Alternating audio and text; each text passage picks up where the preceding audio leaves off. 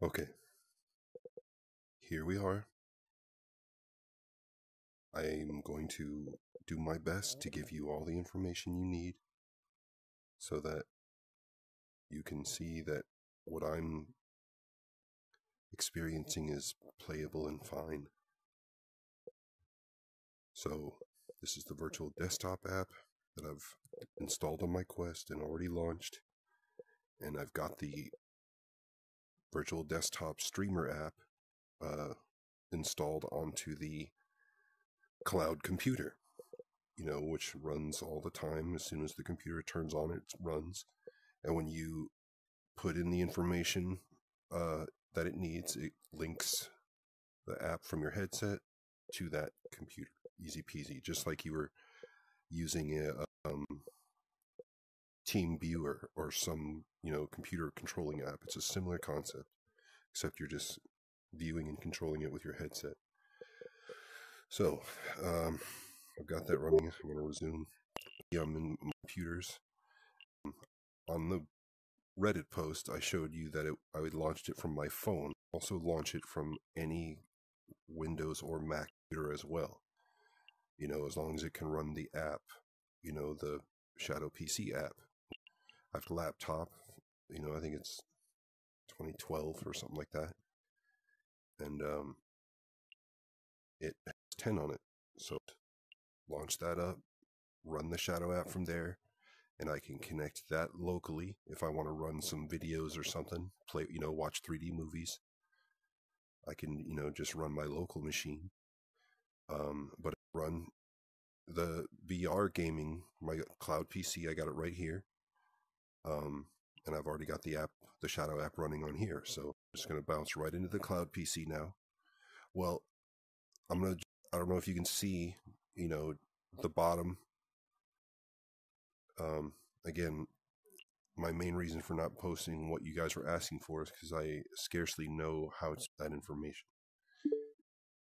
But I'm just going to click on these settings so you can see what everything is set to.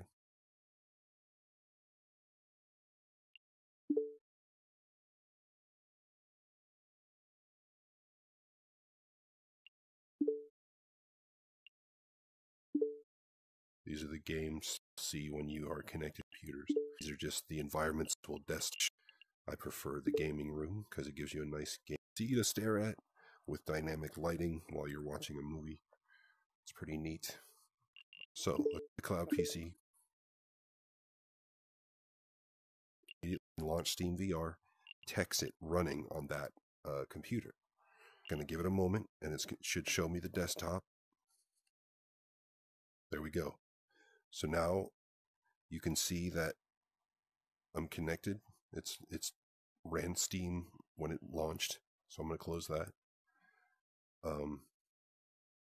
So I've got Steam running, the NVIDIA crap, the virtual desktop streamer, and Defender. This is the VR content that I've installed so far from Steam. I usually do VR chat, and I know what you guys are saying. What I showed you, and I linked my Twitch, Teddy Fuckspin, Fuxpin, to play on Teddy Ruxpin from the 80s. But I played a little No Man's Sky and a bunch of VR chat.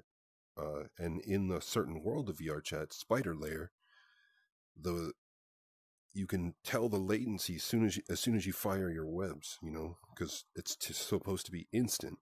But sometimes if there's bad latency and you fire a web, and so you're falling and a tall building is in front of you and you fire your web, if it doesn't instantly shoot it, you might fall to the ground, so right away if there's bad ping in there.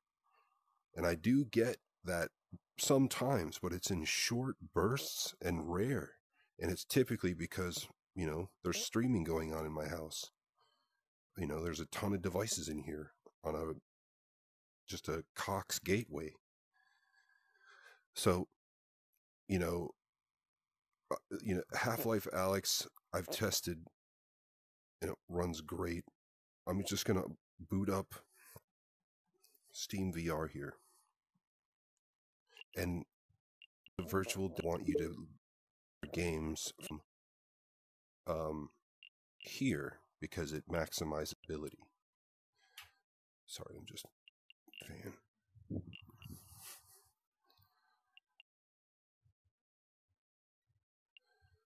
So let's see, Half-Life. I got Alex up. Let's just boot up Alex so we can see what that looks like.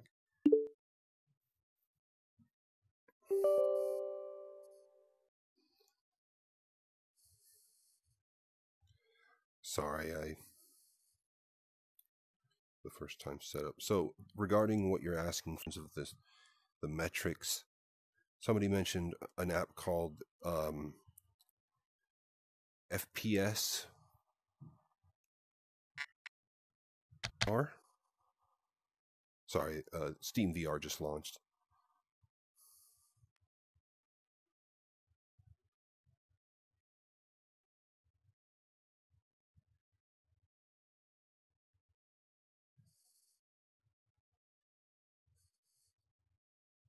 So this is booting up Half-Life Alex. I want to see if I can, check out my web browser while that's doing its thing. I can't sing the praises of Virtual Desktop enough. It's the penultimate app for media consumption. Okay, it sounds like we're back with Half-Life Alex, so I'm going to jump in there.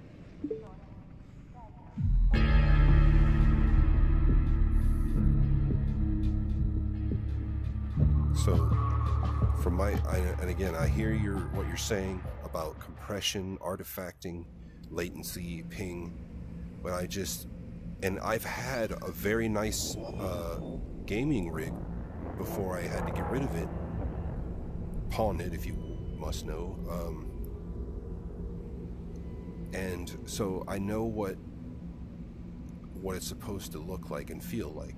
That rig played everything. It was a very nice machine. So obviously it's telling us it's reverted our settings here to a recommended level.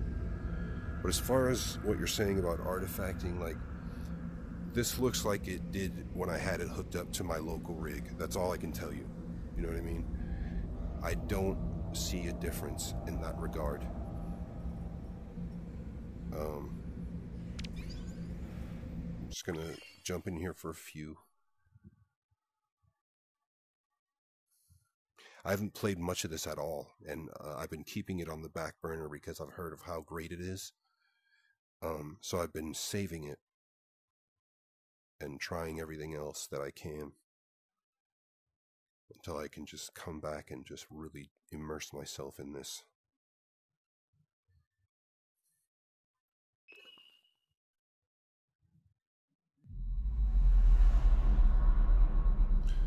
So, this is Half-Life Alex,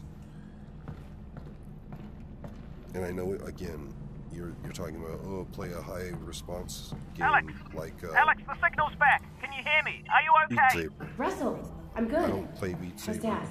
So I've got him on the train. He's on the move. I Got to find specifically don't have Fairview that. Junction before they get there. I'm working on it.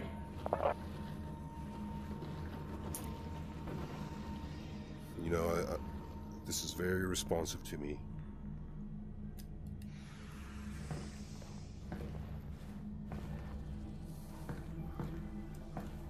Forgive me, I haven't played much.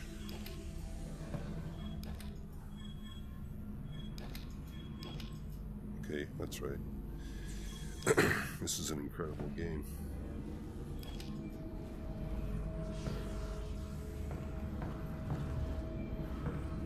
But, we didn't need to go, there's just, it's fine. It's running fine. The typical stuttering that I would expect from a run-of-the-mill gaming rig, but nothing like that points directly to it being a cloud computer, This service has a power upgrade, as they call it, which turns it even more into a gaming rig for $45 a month instead of the $30 a month. But this is the normal, $30 a month one, and I'm running Half-Life Alex, you know what I mean, without owning a computer. So I'm just gonna bounce out.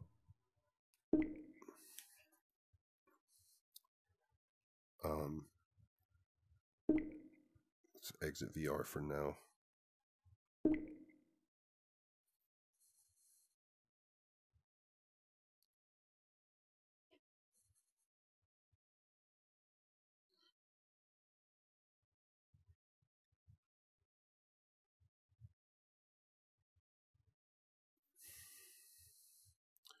So I thought I had No Man's Sky installed on here, but I think I had to get it cleared out. Nope, there it is. Okay. I showed you guys that on my Twitch stream. You know, you can go back to my Twitch at Teddy Fuckspin and look up, and that's TEDDYFUXPIN. You can see the video I posted there with No Man's Sky, again with no issues. And then there's what I like to play a lot, that's VR chat, you know.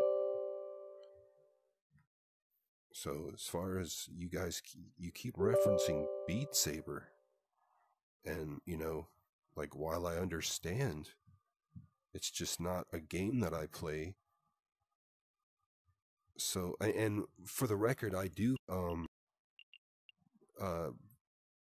Star Wars Vader Immortal, the dojo, and that's decently high demand for response, and it works great. You know, the swinging of the saber, the shooting of the spears, it's all fine. Like, trying to games that would require this huge, like a Beat Saber level of response, and I can't think of one. You know what I mean? Like, I just don't know what else I would need in terms of response.